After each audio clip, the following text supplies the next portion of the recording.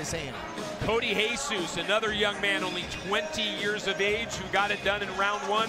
That was aboard Heavy D. Probably not a more humble guy on tour at the moment. He's aboard Rojo. Yeah, and I really like this guy. He's a skinny, agile guy that really tries. It looks like he's going to get rocked back too far, and sometimes they do finish him off because of that.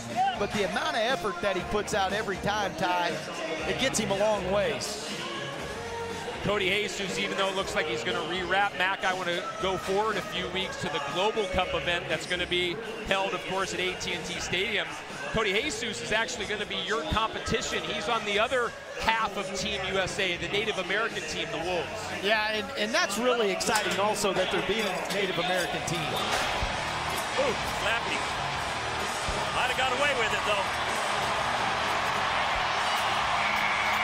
How about that? Cody Jesus looks to have notched another one, as long as the judges aren't listening to Shorty. Yeah, that was a close one. That was a close one.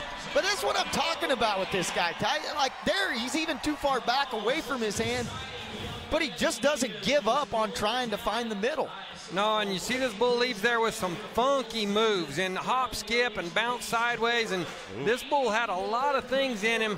That's as close as you can get. I wouldn't definitively be able to say he slapped him there. Then you see the bull lose his footing. Kind of takes him a while to get going again. He's leaning straight back, doing everything wrong, but he's doing the one thing that matters the most, and that's he just keeps trying his guts out. And if you keep doing that long enough, the mechanics will come.